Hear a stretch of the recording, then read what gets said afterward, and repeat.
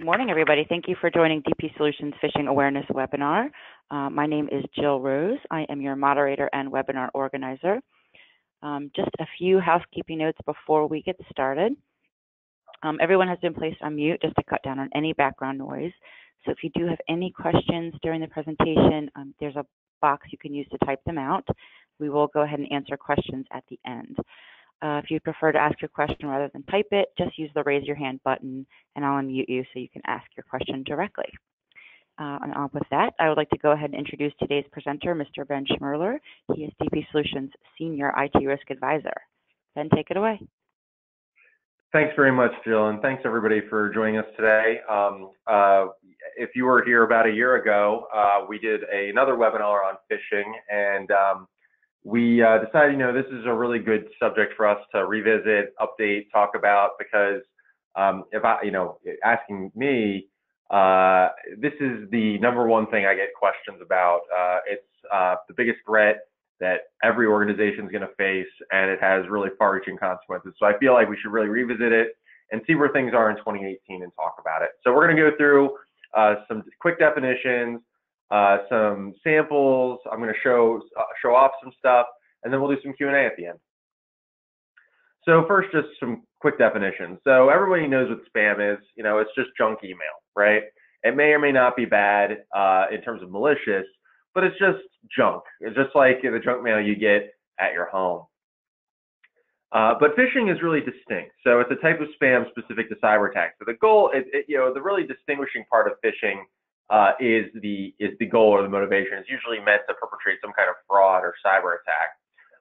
And it's either getting personal information from you or infecting you with some kind of virus or malware, perhaps to do something else after the fact. So I'm going to show a little bit of an example of a typical phishing scam in a few moments. Spear phishing is a little different. You may have heard of this. This is similar to regular phishing, but it's focused and coordinated. So it's usually a much more organized and targeted attack on high-level individuals, executives of companies, managers, people who have levers of power who can do a lot of things with their influence if tricked. So social engineering is the use of deception to manipulate individuals into divulging confidential or personal information that may be used for fraudulent purposes. So we're going to see a lot about social engineering today because really what's happening is the technology is pretty good. It's not infallible, but what's more fallible than the technology is the user. And this kind of social engineering strategy is really used to take advantage of the ignorance of many end users. So phishing is a constantly spreading epidemic, and here's just one example of, and this is from the Wall Street Journal, of how the bad guys do it. So this is kind of one example of a phishing scam. Obviously, this doesn't necessarily have to align with every type of phishing scam, but this is just one way in which maybe a cyber criminal might exploit money. So first, some kind of seemingly innocent email is sent to small businesses and municipalities in the United States. Sounds very familiar, I'm sure, to most. You probably see it every day.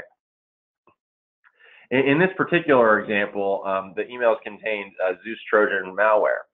So that malware embeds itself into the victim's computers, basically just attaches itself to the operating system and allows for things to happen that aren't intentional by the end user.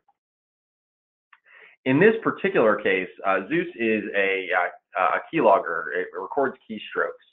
So essentially, rather than do something like, say, knock your computer out or slow you down or give you ransomware or something like that where the machine is completely locked up or deletes your data, it's really just collecting information on you, right? It doesn't really care about the computer and what you're doing with it or stealing your data per se. It's really more about exploiting your personal information, account numbers, passwords, or personal data. But of course, once it has this, it goes into this other loop here. You can see we kind of have two loops. One is the actual cybercrime loop where the technical attack happened with the emails and the malware and keyloggers. And the other side is, well, now we've got what we wanted, the asset we wanted, which is the personal information. Now let's use it to make some money.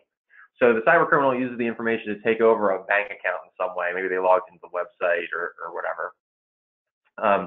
The cyber criminal transfers money to accounts set up with fake IDs by mules. So people in the U.S. on student visas, or currently could be anybody who's really, being a criminal, hiding their identity. So as you might imagine, the mules make a commission. They basically are just running an exercise, much like, you might pay a delivery man for every delivery. And then the rest goes to some cyber criminals. And, for the most part, a lot of this is pretty much untraced and unfollowed. It's once you get out into the ether of the internet and an attack has happened, these people are several steps ahead. Really, where you need to focus on your on what you're going to do about it is really at the beginning here. Because once all these events happen, there's really nothing you can do about these other events. You have to try and prevent it on the prevention side. You're not going to catch these guys after the fact, typically. Here is a list of top 10 general email subjects and percentages, kind of like Family Feud, survey says, where here are just some subjects that we often see for phishing emails. And you'll see some things in common with these. So you see things like password check required immediately. You have a new voicemail. Your order's on the way. Required. You received a document for signature. A potential acceptable use violation. One big thing about this is that they all focus on urgency. All of them are trying to focus on something that you might care about. So your order is coming, better check on it. Everybody's ordering stuff from Amazon. You probably have 3 or 4 things coming to your house this week. So it's a very attractive subject. Or if you need a password change, everyone's sensitive to cybersecurity stuff. And, the hackers take advantage of that. I'm going to get into some of that a little bit later in terms of taking advantage of cybersecurity trends to work against you. But they use these things to try and get your own urgency on a cybersecurity aspect. The vacation and sick time policy, I actually ran a phishing test myself where I used that kind of subject. We're changing the sick time, and I caught a lot of people because that's a very sensitive subject. People don't want their vacations to be messed with. And so when I sent an email saying, hey, I'm going to mess with your vacation, all of a sudden people are clicking through. They forget about all their cybersecurity awareness, and they decide, I really care about my vacation. You can see these are really very similar. And so when you're looking for phishing emails, look for this kind of stuff and be very skeptical when you see it. It's not to say that you couldn't get a legitimate email with these kinds of subjects, but it's obviously a way to take advantage of an end user. So this is the newest statistic we've come up with. I was trying to look for something for 2017, but I couldn't find it. The number of unique phishing attacks was over 1.2 million, and that was a 65% increase from 2015. I'm not exactly sure how this is measured, but if you had to ask me, I would imagine in 2017 that this was probably more like 2 million or 3 million. I mean, it's something that gets bigger and bigger and bigger, and I see more and more and more of it. I see it in my own inbox more and more because, as you might imagine, my email address is out there. I'm a target. People might think that they could take advantage of me to get something from DPS or just maybe my personal information. So I see this all the time. 76% of organizations reported being the victim of a phishing attack in 2016. Maybe this seems to me almost like a low number. I wonder if it's more because I see it everywhere. This was in 2016, of course, so maybe it is higher now. More than 400 businesses are targeted by business email compromise scams every day, and that's according to Symantec. So basically, if you are a business, if you have something that you care about, you're a target. If you're an individual and you have private information, you have a bank account or a credit card, you're a target. The thing about phishing is that it casts a wide net. It really doesn't care about who you are or where you are, how big your organization is, whether you're a for-profit, not-for-profit, a retired person, a student. It doesn't really care. So here's one example of a phishing attack, and this is a very common one. It's PayPal, and you can see that this uses a lot of things that are typically seen as legitimate. It's using PayPal's logo. The colors here, I mean, I don't know if any on the call are regular PayPal users, but I mean, these are PayPal's colors. When they send you an email, they're using sort of this dark blue, light blue stuff, and it's a really short kind of business formatted email. You can see we've got no indentions on the on each paragraph, and it's written pretty well, actually. It's not, this isn't the phishing attack where you see it's got garbled English or something like that. It's actually written fairly well. But notice it says the response requires generating urgency. The email address doesn't make any sense. It's service@intel.paypal.com or whatever this is, service.epaypal@outlook.com. Obviously this is not legitimate. That's a big clue for a lot of these things, which we're going to get into in a minute. It's really pushing you to click something. And it's even using do not reply to this email and something, things that you might see in typical messages. The number one thing on this would be the sending address that I would look out for.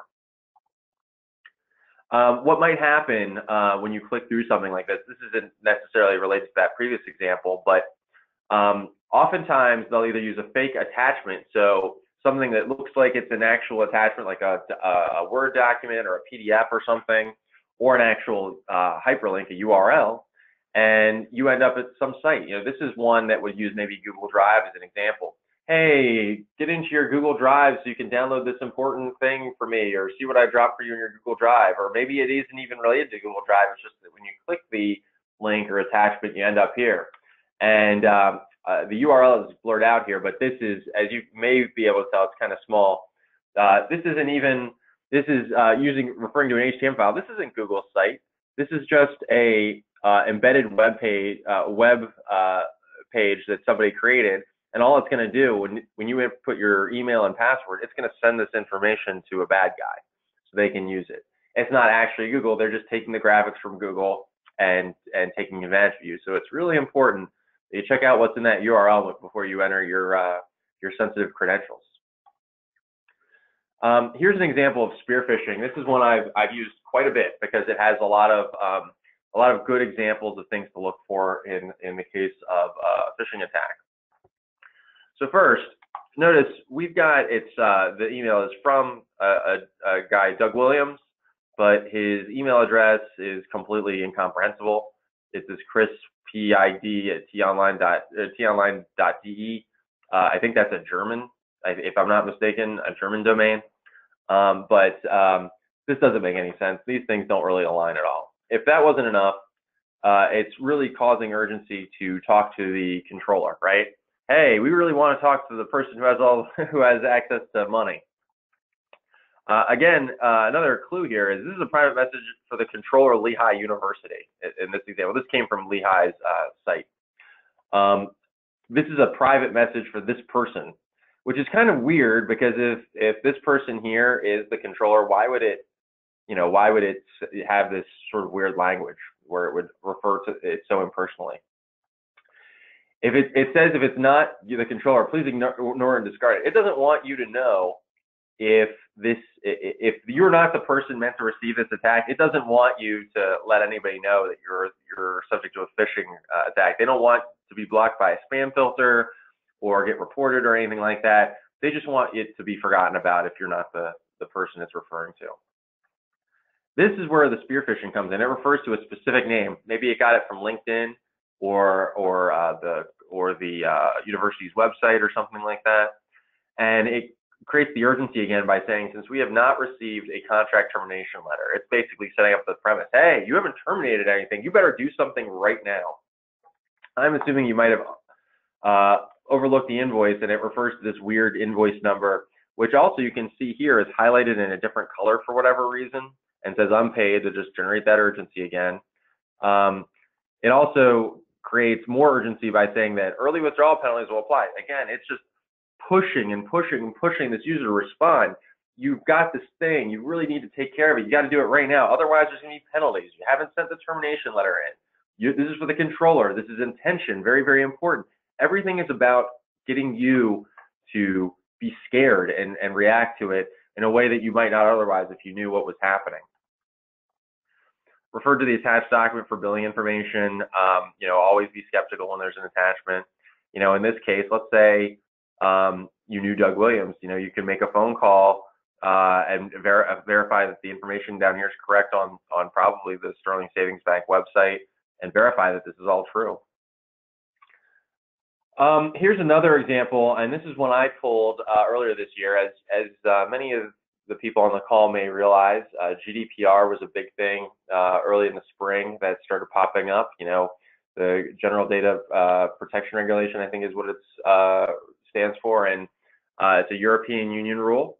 And 1 billion companies sent out notifications: be ready for GDPR and do this for GDPR. And of course, for the average person, especially in a small business, you might not really know what you need for GDPR. So these are very attractive things to click on. It's got that urgency right away.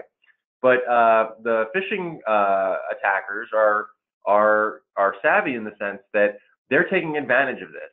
They know that you care about GDPR, so they're sending out phishing attacks themed with GDPR. A similar thing happened with the Equifax hack. So when Equifax had their data breach, they obviously had the first attack, which lost all that personal data.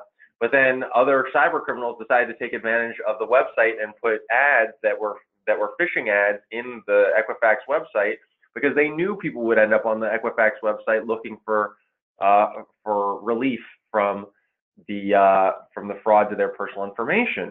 And so they're taking advantage of that. They're trying to play a psychological game. And you can see here, it's asking you, update your account because of GDPR. For this Royal Bank Canada message, review and update your information on this bank, and please update your PayPal account. All this thing because of GDPR, you have to do it. It's doing the same things it's asked you in perhaps a phishing attack that I showed earlier, like the PayPal example, except it's couching it in this GDPR blanket where it's saying, hey, you got to do this because of GDPR. And that probably caught people. Social media is another area in which we're seeing more and more phishing attacks. So this is on LinkedIn. In some ways, this is even more seditious because LinkedIn is very much about trust and creating trusted networks. Networking with people you can do business with. Oftentimes, salesperson go here to generate new business, or if you're looking for a partner, you go to your LinkedIn page first to try and find people you trust.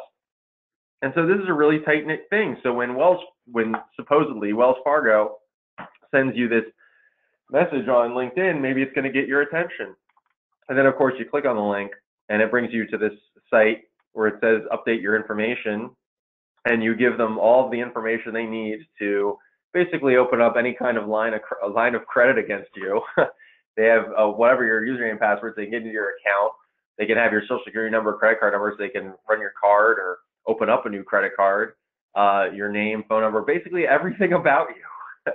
I could do a lot of damage, or anybody could do a lot of damage with this information. I of course, wouldn't do that sort of thing, but people could do a lot of damage, and it's using, again, a trusted source, LinkedIn, to try and capture you. Notice also, this is the same example but sent to a different person. When you get LinkedIn emails, typically you'll get a copy of that email to your inbox. I think that's something you can either opt in for, it's part of the default, I'm not totally sure, but the same sort of thing. This is an email from your LinkedIn person, and it's got those buttons, reply not interested, using the LinkedIn theme in terms of graphics. View Wells' LinkedIn profile, which is kind of weird because Wells' LinkedIn profile is referring to Wells Fargo as an individual. Another one of those clues that teaches you that it's maybe not there. If you click not interested, obviously not interested is not going to bring you to a good web page. It's going to bring you a page to either collect more information on you or maybe infect you with a Trojan or something. You can see here, InMail, hit reply, linkedin.com. So it's spoofing an email address.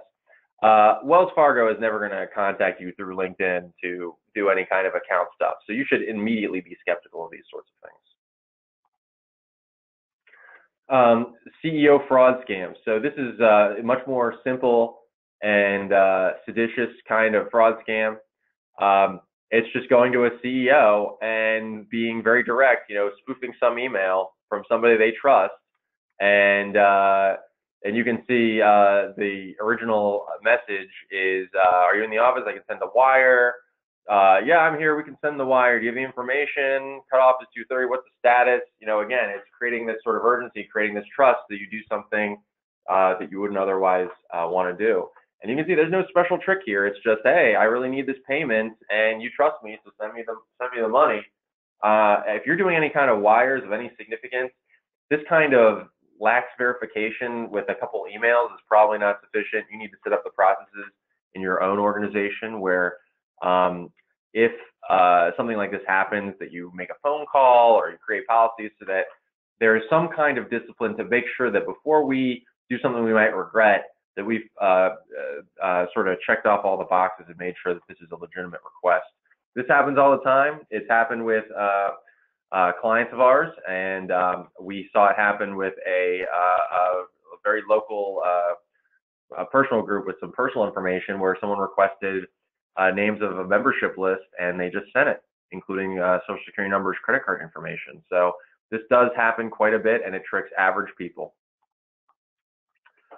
CEO fraud is a scam in which cyber criminals spoof company email accounts and impersonate executives to try and fool an employee in accounting or HR into executing unauthorized wire transfers or sending out confidential tax information. So that previous thing was just an example where it's literally just exploiting a trust relationship you have with someone. Maybe they took over that person's email account, maybe they spoofed that person's email account, but essentially they know that you have a relationship with this other person, and they're going to take advantage of that relationship to get something out of you. So here's how something like this might work. So really, the bad guys are trying to start before the initial email. So they're looking for things that are publicly available, like who your CEO is or what the email addresses are, etc. And they're just going to basically do a lot of research so that they can get the information they need so that they can begin their thing. They're basically casing the house, like a home robbery might happen. Well, this is where the doors are, this is where the alarm is, we found the code for the alarm, etc. The attack hasn't actually taken place yet. They're just making it, they're setting up all the steps so this is as successful as it could possibly be for them. So the spoofed emails are sent to high-risk employees. So these are all kind of spear phishing examples, you know, again, to finance department, CFO, human resources. I need this. Everything's ASAP. Send this money. Send the PDF copies of the W-2s or this time-sensitive invoice. I'm not even available to respond. You know, obviously these kinds of things should be seen as very skeptical. This one even says, I'm not available to respond. I can't respond to you, so you better just do it. I would say if someone's not available to respond to verify a payment or an invoice request or something like that, then I guess it's not that important enough to actually do the work. So my feeling is if someone can't verify something, it's probably not worth doing. So the response is these targets receive the email, and if they fall for it, they're acting quickly, and they're not really using the skepticism we want. Well, you know, I better handle this. It's from the CEO. I'm going to get in trouble, so I better do this. I'll send these right away. Of course, these people are all falling for it in this case. And then, of course, the damage happens. So these people usually, by the time when they respond, they don't even think, you know, they don't think at the time that they fell for it. You know, they just do it. I ran a phishing test last weekend where I sent a offer for free NFL Sunday ticket if you click now and get this stuff. And one person fell for it, and they came to me kind of sheepishly saying, well, I can't believe I fell for it. Well, but it was this sort of excitement that they had. Whoa, free Sunday ticket, I can watch any of the football games, I better click. And they just disregarded things. And this was the same type of person who on previous attacks did not fall for it. But because I was so enticing to them with their free offer, they fell for it despite warning signs. So anyway, the damage all happens after the fact, and these wire transfers and data breaches happen. These people usually only find out about the fact that they've been victimized from the victims in the end. So oftentimes the people who were exploited find out because somebody else told them that they were exploited, which is a really sad thing and kind of embarrassing. So obviously there's some real damage from this. So the money is gone. It's pretty much not recoverable. I hope you have good insurance, and even if you do, who knows if you'll get it back. People are fired, lawsuits are filed, the reputation is damaged. There's all sorts of things. The real better thing to do is to have an awareness program up front and create a good culture so that these things don't even happen in the first place. I mean, we think a lot about dealing and responding to cyber attacks, but we don't think often about, well, what could have happened to avoid that attack in the first place, and what could we do to save ourselves before we have this damage. Even if we're able to mitigate damage, it's best for that damage to never occur in the first place. So if you're interested, we'll have copies of the slide deck available, but here's just a few social engineering red flags to look out for. And this is a pretty big list, so you're probably not going to get it all right now, but you could get a copy of this, just give you ideas. So obviously we want to look at who it's from. So is it someone you communicate with normally? Is it related to what your responsibilities are? Suspicious domains, Microsoft support is not real. We want Microsoft.com. You don't know the sender. You don't have a relationship with them. Weird hyperlinks, things like that. All things to look out for. Even the two can be a flag. So if you're CC'd on something with 50 million people that you don't know, or you don't personally know the person it's directly to, it's just some weird list, that can often be a warning sign. You want to look at the hyperlink. So you can see in this case, sometimes when you hover over this and this says bankofamerica.com, if you hover over it, even though it says bankofamerica.com, you hover over it and it says some weird gobbledygook character list, that's not Bank of America. That's a sign of a potential phishing scheme.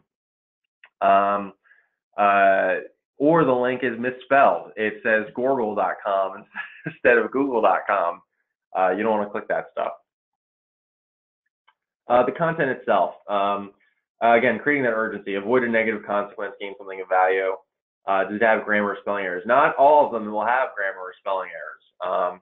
So in this one, you can see this is pretty well written. There's not much grammar issues, but obviously that's a quick giveaway. Is the sender asking me to click a link or open up an attachment that seems odd or illogical? Why would this email ask me to click an attachment? And then, of course, how do I feel about this? Is this normal? Did somebody really want to give me NFL Sunday ticket for free? Did somebody really want the copies of everyone's W-2s? Is this really necessary? Is this really normal? Your gut is often good with this sort of thing, as long as you're skeptical. And is the email asking me to look at a compromising or embarrassing picture of myself? That's a big one happening these days. I've gotten it. My colleagues have gotten these emails where it says, hey, you did something wrong, and oh my God, you're into some really weird stuff. That sometimes it talks about personal things that you might be embarrassed about. A lot of people have skeletons in their closet for personal items, things that aren't even illegal or anything like that. And phishing attacks often prey on your own insecurity. So they're going after that sort of thing too. We talked about the attachments. The subject, again, is it not relevant? Is it not message content? This says my money got stolen, but this is talking about passports. Things don't always make sense with some of these emails. And was this sent at a normal time? Is your manager who is making the request for finance transfer, are they sending this request to you at 3:30 in the morning, and you know that they have a family and they're probably not up at 3:30 in the morning? Maybe they're a very diligent worker, but they're not working in the middle of the night. You should think about that sort of thing. Ultimately, the people are really your greatest weakness, unfortunately. They can also be your greatest strength. And so my belief is that the best way to combat this stuff is to create a strong cultural awareness. We want everybody to be skeptical.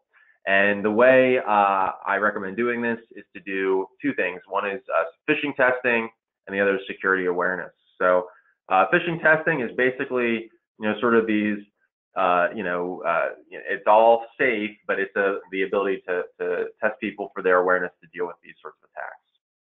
So what's a phishing test? So someone like me creates I call it a fake email. So obviously phishing emails are fake, and I create a fake one of those.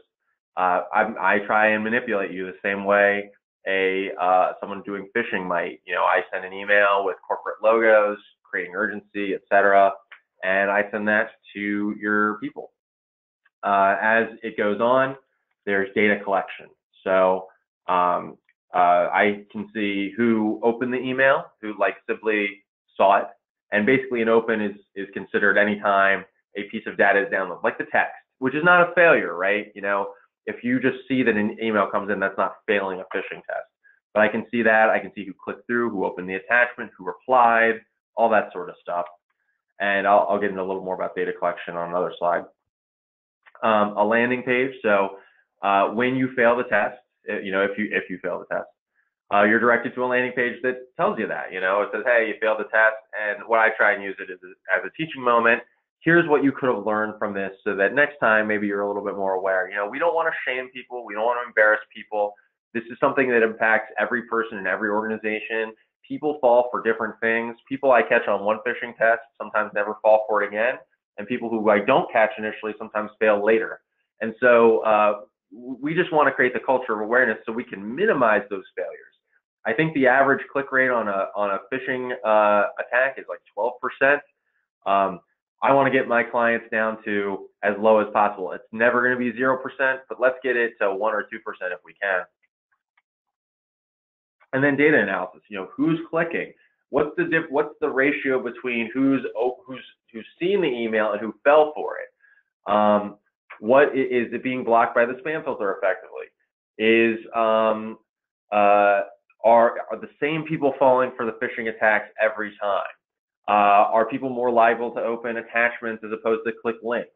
What kind of information are people typically falling for? Are they falling for shopping stuff? Are they falling to the more of the type of attachment things, or give me this information type thing? We're trying to get that kind of information out in order to better make the staff aware. So why do you do it? First is just to create awareness. This remarkable thing happens when I start doing phishing testing is, as soon as I start testing an organization, they start asking me, did you send this phishing test? Is this a phishing test, Ben? Did you do this? It happened when I started testing people here at DPS, and it happens pretty much with every client I work with who I do phishing tests on. Once I start sending those emails and they get that they're subject to this stuff, all of a sudden people start looking out for it. The light bulb kind of wakes up once they actually see what goes on, which is exactly what we want. We want people to be skeptical. And that's what we're going for. Develop a skeptical staff who questions what emails mean and double checks things and avoids things before they become big problems. My view is, when we do a phishing test, if by doing this we avoid one cybersecurity incident annually, we have easily paid for the entire program. And I know that's easy for me to say, but consider every time you've had a ransomware attack or fraud occur or whatever, the damage is the productivity to your organization, the fraud, the embarrassment, the insurance claims. All of that stuff is very, very costly. And it's worth making an investment up front to avoid those sorts of things. Obviously, I can't prove, which attacks we avoided because of this stuff, but I'm very confident based on the phishing test results that people fall for this stuff less the more we do it. As I said, the more we do it, the fewer clicks happen. This is seen in my own data. And I guess I haven't done a statistical survey, but people fall for it less the more I test them. The other piece I do as a part of this is security training. So obviously we're so concerned about phishing, and usually when I do a phishing testing campaign, I'll do 4 phishing tests a year. I'll just ping people every so often, not when they know it, but I do it at times they might not expect it. But I'll also do security training, so little modules to teach people things about cybersecurity. So the ones I do are web-based, on-demand, they're engaging and customized. So they're low commitment, easy to use, so on and so forth. And it's all on the web, so people can do it anytime, anywhere. It's fully automated, including automated reminders for end users. So what I'll typically do is I'll send out reminders every 5 days. Hey, you still need to take this thing. You have these 3 modules left. There's 5 days to go, whatever we say. And we can change those messages with further reminders. But the idea is that if people don't comply, they're pinged until they comply. And we usually get people doing it. And it's good to ensure that employees understand about spam, phishing, spear phishing, malware, social engineering, really a number of subjects. I have a large library of content that I work with, and based on the organization, we'll change it up. If I'm doing a quarterly security training for each one of a series of clients, I'm going to do different things based on the industry they're in, the size of their organization, if they have remote users, if they have, whatever they do. I want the training to speak to things that they're actually going to see and feel and touch. And so it really is a back and forth. I'm trying to create something tailored and specific to them rather than just boilerplate everything. So before I conclude and get into the questions, I just want to show some demos of phishing testing and security awareness to get a sense of what this is rather than me just talk about it. So I sent this email to DPS a couple weeks ago, and this was a relief fund thing. So Hurricane Michael was a terrible tragedy, and all of a sudden I said, well, Google has a relief fund, and we're going to match stuff, so you really should donate. And it has a link to click on, and I used a fake domain, relief-google.com, not a real domain, and it was just a very generic thing. I tried to create some urgency, all this matching stuff, and it's not personalized, and the reply to is Google Relief from Google Relief. It's just very sketchy. And in this case, I only caught one individual. If you click through, this is the landing page I created, and you'll notice in this case, the landing page is basically the email that I created, except I set up red flags. And you can see the red flag here. If you hover over donate, the link doesn't take you to the site that the email content says it will. The URL here says something like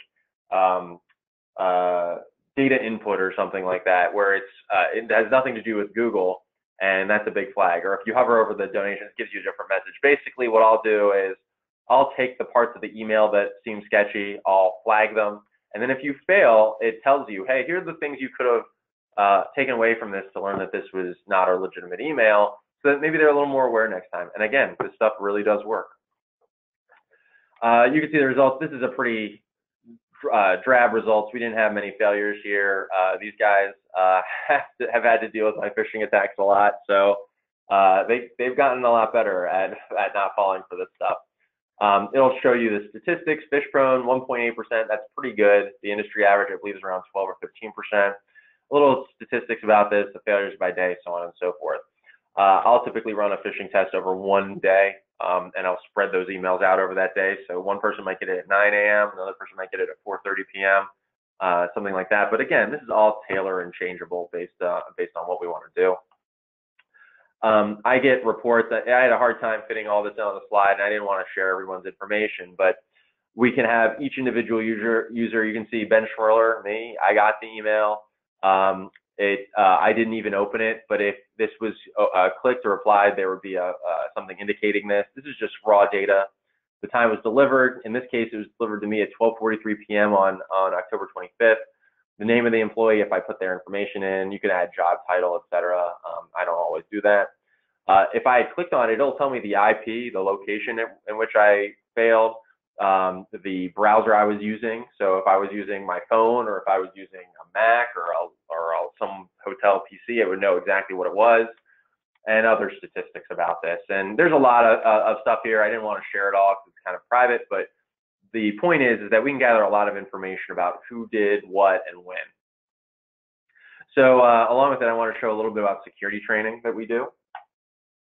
So this is another training we did here. After some of the recent workplace violence news, which is really sad, we decided that we wanted to do active shooter and workplace violence training. So I picked out some programs about how to deal with active shooters, etc., and I sent them out to the entire company. So everyone had to complete this training. It was compulsory. You know, we take this stuff very seriously here, and I wanted to make sure that everybody did their part, you know, just in case the worst happens. So anyway, in this case, we chose 2 modules. I think these were both about 15 or 20 minutes long. I usually try with trainings to keep it in a reasonable time frame. You know, you have 30 days to complete it, and it's maybe at most an hour. Usually I keep it around 30 minutes of content. It shows when the activity of when people took it, the completion ratio, who completed it, et cetera. It'll even tell me if it bounced back or whatever happened. You know, this was a bad email address or whatever. This is a different actual module, but the training is usually a video of some kind with, you know, a voice that talks to you about the subject and, you know, very basic stuff. This is meant for the end user. This is meant for the layperson. It's not meant for a security engineer. It's meant for the average person who has to respond to these issues as they occur. So it'll usually be a video, but it's also mixed up with interaction. So this is just, again, back to the mobile device security. You can't just click the play button and just let it sit while you go have lunch or whatever. The video is going to require you to have interaction. They usually have quizzes or interactable modules, or drag this to there. You know, those sort of very simple things forcing people to engage with the content. And I think that's really important. How do you expect people to stick with it if they don't engage with it a little bit? In this case, you could click all these little puzzle pieces and you learn more about apps and the security around apps or Wi-Fi, so on and so forth. And until you do all of them, the thing doesn't proceed. When it's done, you get a similar report, who completed and when. Obviously, that's a little more cut and dry. Either you did it or you didn't, and when. Sometimes people have issues with browsers and things like that, but we work with them on it, and people tend to be pretty satisfied with it. So anyway, that's it for the prepared content. We have a little more time, and I know this is a very important subject for a lot of people, so I wanted to leave a lot of time for questions and answers, because this is a very broad subject, and there's probably a lot that people want to know. Okay, thanks, Ben. As Ben said, if you have any questions, please feel free to type them out in the question box and we'll answer them.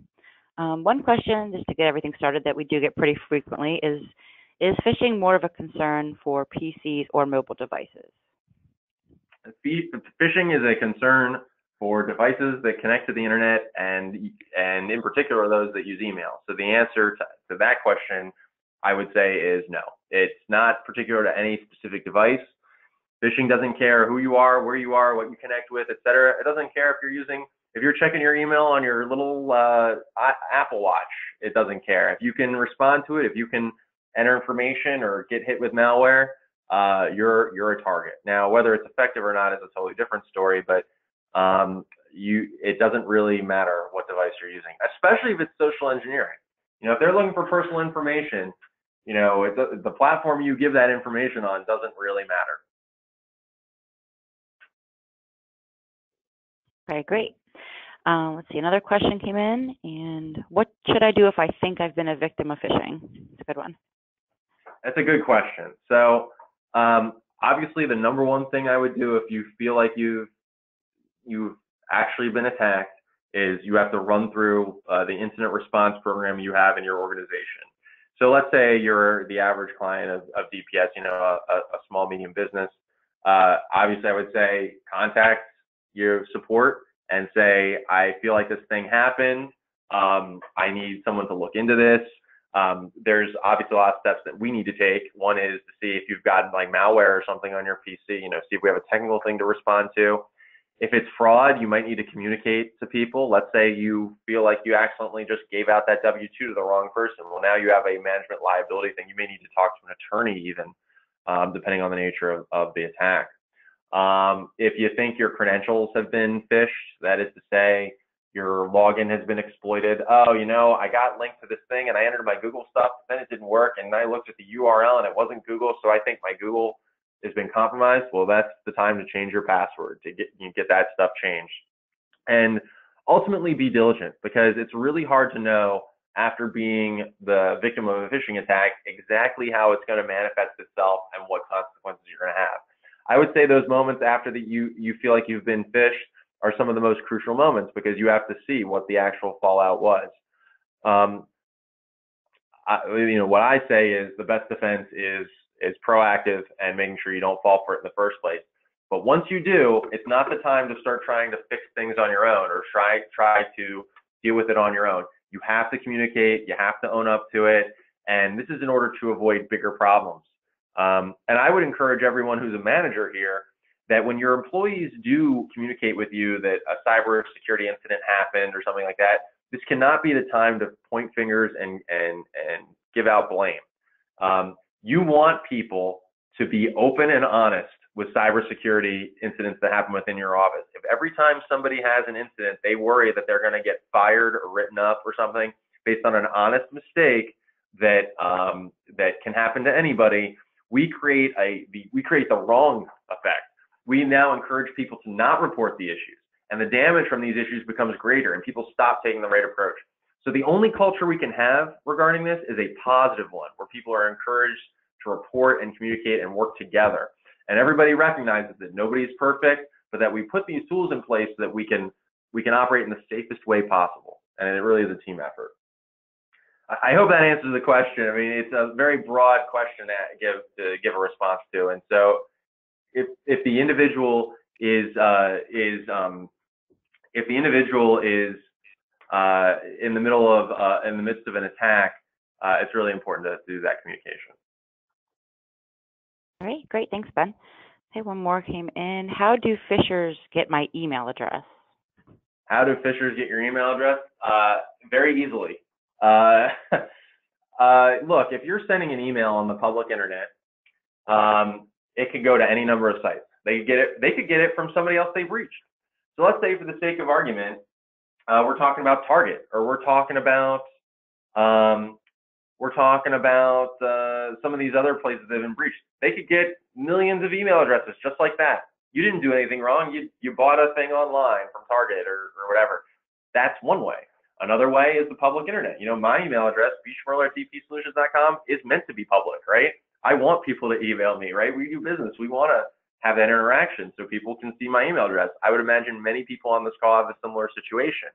You know, email addresses aren't private, essentially. The information you give in email may be private, but the addresses is generally not private. It's almost like saying, well, how does somebody who's calling me with a auto dialer on my phone, how do they get my phone number? They open up the phone book. I mean, this information is basically out there. So you just have to understand that this threat is always available, and you just have to figure out how to deal with it. Okay, great. Looks like we do have one more question. Why can't the email service provider stop phishing messages? That is an excellent question. There's a lot of reasons. One is volume. So when you have this many attacks, and again, phishing emails are a lot more seditious than typical spam.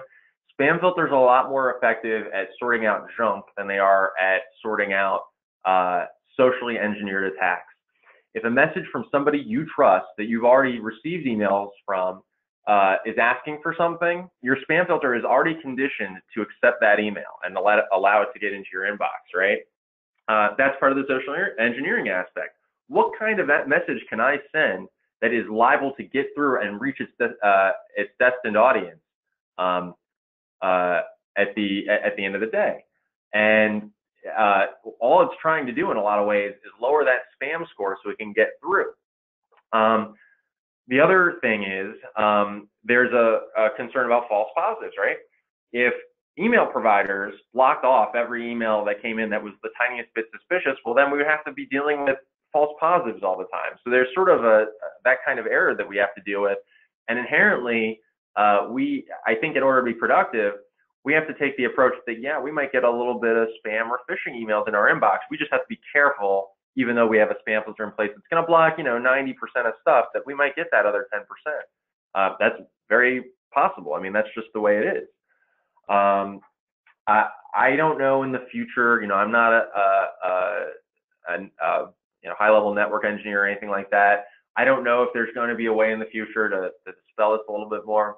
I would say if phishing is like any other kind of cyber threat that we have out here, ransomware, viruses, malware, whatever, this is just sort of a never-ending struggle, right? The cyber criminals create a scheme, they get good at it, the technology companies and end users get better at avoiding those things, and so the cyber criminals then evolve in their own way, which requires us to be diligent. And so in my view, again, the only way to really deal with this in an effective way, in a way that we mitigate our risk, bring our risk to as low as we can be, it's never going to be zero, but as low as we can be, is to have a constant awareness of what's going on. Learn what's new in our business. Learn what's new in the cybersecurity space. Figure out what kind of attacks we can exploit. Have strong company policies and strong culture where we respond to this stuff. Use the right technology to fight it and make those investments in the right things, not the wrong things. Sometimes people make investments in cybersecurity in very expensive items that don't have the same effectiveness as, say, just a simple cybersecurity program. Or a cybersecurity awareness program. So I would say it's stuff like that that we have to do. It's too much to expect technology companies to solve all of our problems as it pertains to cybersecurity. A lot of it is on us as end users to create strong behaviors so that we aren't engaging the risk behaviors that cause these incidents.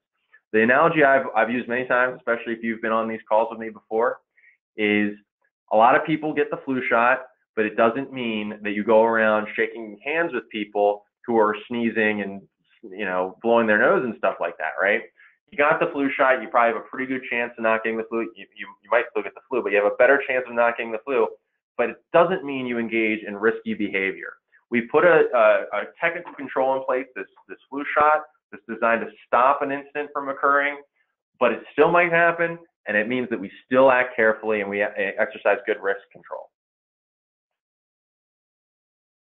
Okay, great. I don't see any more questions coming through, so I think that wraps it up. There was a concern about the social media red flags slide being cut off at the bottom, so I will go ahead and email a link to that PDF with the follow-up email. There will also be a recording that I'll email out, as well as available on our website today or tomorrow. Well, thanks, everybody. I really appreciate it. Everybody here at DP Solutions appreciates